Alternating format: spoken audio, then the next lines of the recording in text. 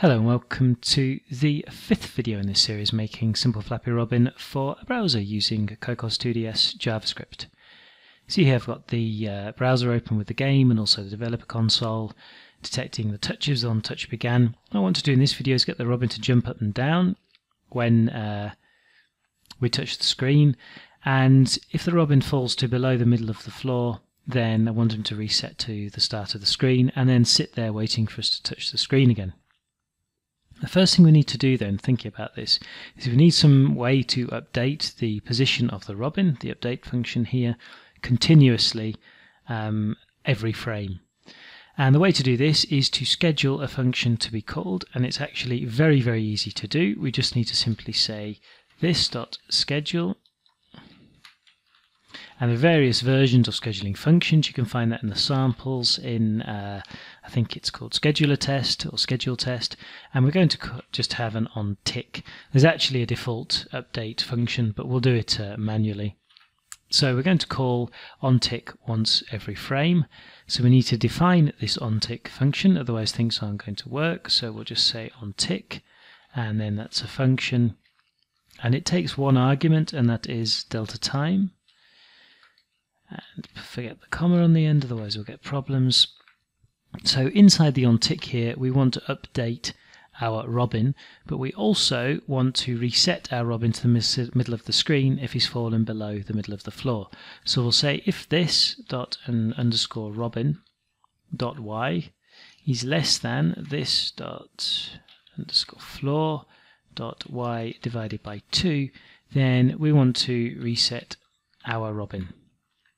So the first thing we need to do then is we need to call the reset on the Robin.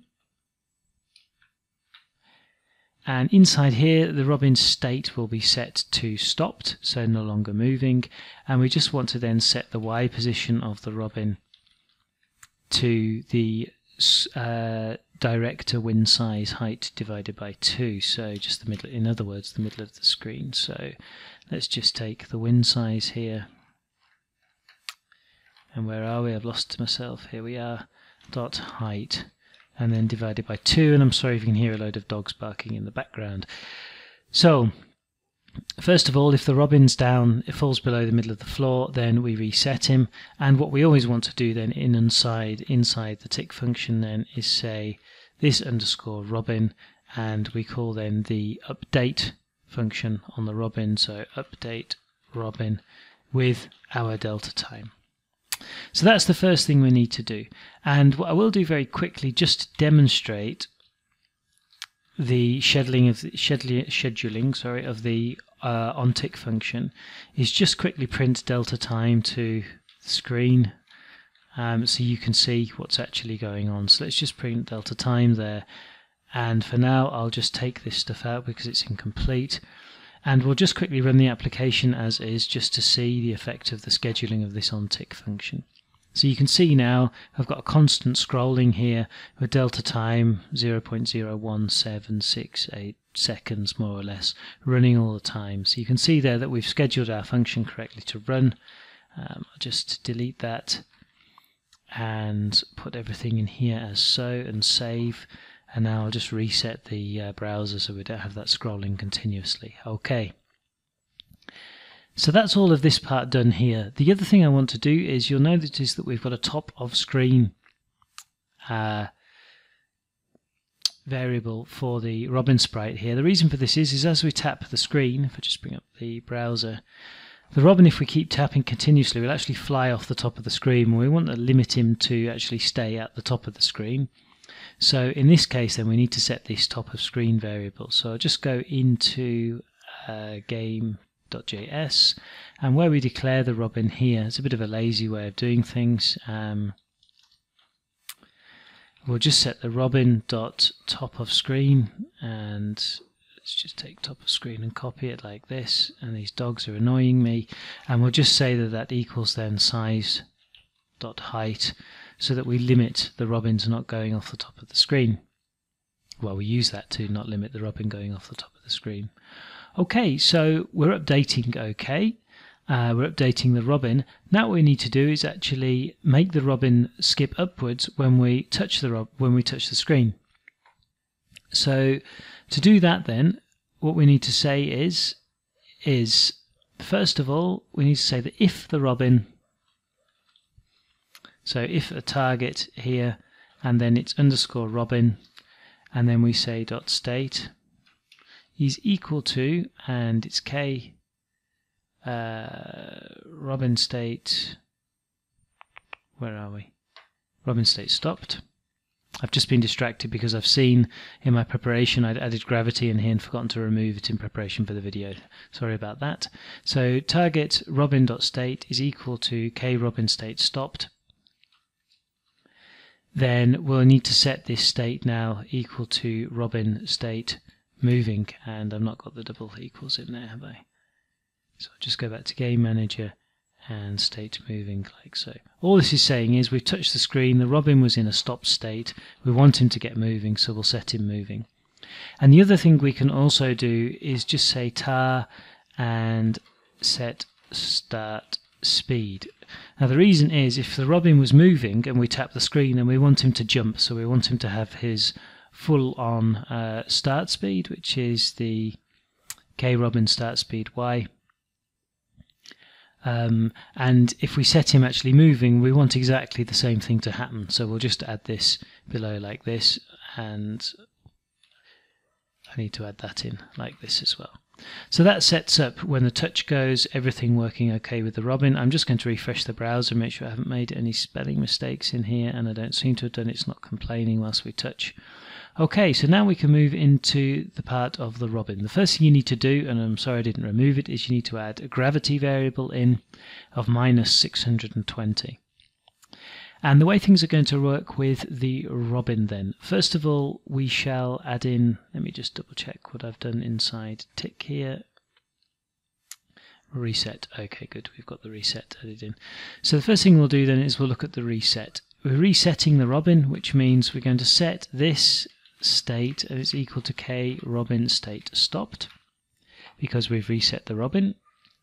And the other thing we can do is we can call this dot set start speed as well, because he can be ready to go the next time.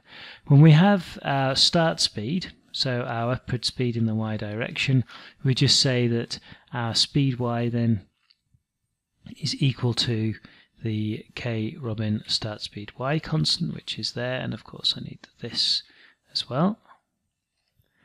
So that's now up and working. A tube collision box will leave alone, and the interesting stuff is going to happen then inside the update Robin.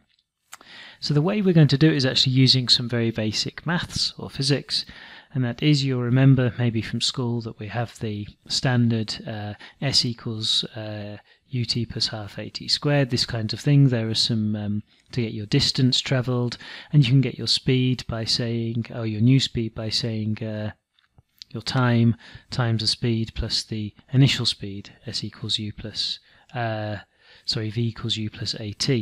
You can look those all up, they're just standard speed equations, and they work out quite well also in here. So we're going to do our update and say that if this dot state is equal to k Robin state, and it's not stopped, it's moving. So if the Robin is in a moving state, then we're going to update his position according to the time since the last update, which is this dt, and then the various parameters currently. So we can say the var distance equals 0, and we can say var new speed, so the new speed the Robin's travelling at after we do this update is equal to 0. And now we just use the physics equation, so we say that our distance equals this dot speed y, so initial speed, so ut times dt, so that's s equals ut plus, and then 0.5 times gravity times time squared, so dt multiplied by dt. That then will get the distance travelled since the last update at the current speed, and then the new speed that we're travelling then. Remember, we've got deceleration on us, so it's this dot speed y, the current speed, and then plus our gravity multiplied by our delta time, because our gravity is our a, it's our acceleration going in a negative direction. So we have our distance travelled, which is in y direction, and our new speed. So we can now say this and set position y, and we can set this to this dot y. I didn't even need to use get position, I don't think, plus the distance, like so. And in fact, I don't think I even need to use the set position y here, do I? I can just do this like this. So we've got the distance travelled in the y direction, updating the position of the robin, and now is the little bit just to limit from the top of the screen. So we're going to say that if this dot y is greater than this dot top of screen, so we've gone off the top of the screen, then all we'll do is simply set the position. So we'll say this dot y is equal to this dot top of screen, and then we'll set the current speed to 0, so he instantly starts falling. So this dot speed y is equal to 0.0, like so. So if the robin hits the top of the screen, then he'll start falling. And that should be all we need to do. Remember, we're calling this update robin on every tick here, as long as the robin hasn't crashed and died.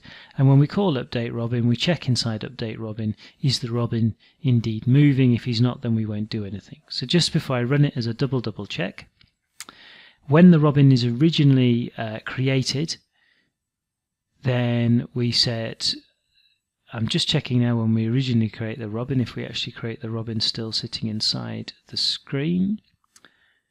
So let's call robin reset actually on the robin when we start up as well. So let's just say this dot and robin dot reset.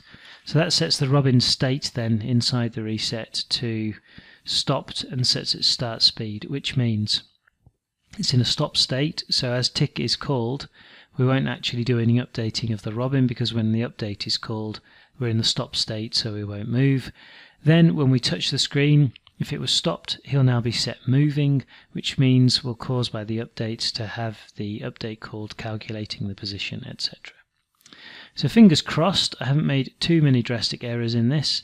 And now if I tap the screen, you can see the robin flies up to the top of the screen and now is slowly but surely sinking downwards, which means something has well and truly gone wrong somewhere. It shouldn't be quite like this. Let's see what I've done wrong. Where are we in the update robin? Have I missed something in here? I've forgotten to update the speed. So this dot speed y equals and new speed. Let's just try this again for one more time. Let's just refresh, and now you can see indeed the robin is moving nicely, bouncing nicely on the screen, and if I let him fall to the middle, he gets reset to the middle screen and waits then to be touched before moving again. Good, so a little blip at the end there. I didn't do much preparation for this video, I've just written it on the fly, which is why there were a couple of silly errors, but forgive me. The next video then, we'll actually start thinking about adding the mountains, clouds and trees and things onto the screen and getting them scrolling across. Thanks very much for watching, and see you in the next one.